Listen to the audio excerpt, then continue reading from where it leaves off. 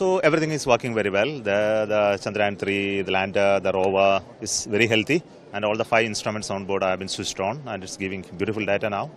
So we are hoping that in the days to come, next another 10 more days remaining before 3rd of September, we should be able to complete all the experiments with its full capability of various modes. There are different modes for which it has to be tested, and we have to test at various different sites where the rover goes, because it is supposed to conduct mineralogical evaluation, so it must be done at multiple sites. So it will move around and do all that experiments, beam all the data down, has to take all the pictures. So we have the best picture ever of moon, one of the closest picture to the real regolith. So they are precious commodity that is not available anywhere in the world. Nobody has such close proximity photos.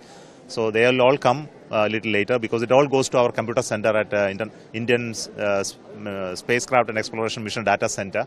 So from that, scientists will take it and make huge amount of evaluation. So we are waiting for that.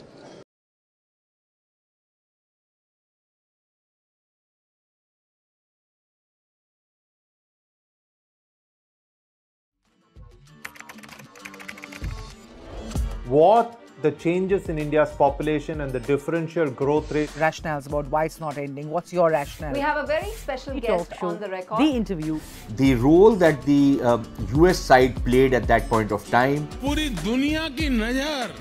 Assume my phone is tapped. I can probably say hello to Mr. Modi. आपके भारत पर है. Pakistan has a unique negotiating style. The rising confidence of India under Prime Minister Narendra Modi. Communist China is the greatest threat. There will come a day that we will see far more radical extremist. I'm still a little perplexed by why we. Your daily dose of news from India and across the world. Cutting-edge views and analysis. Tune into HT videos. Click on the bell icon to subscribe.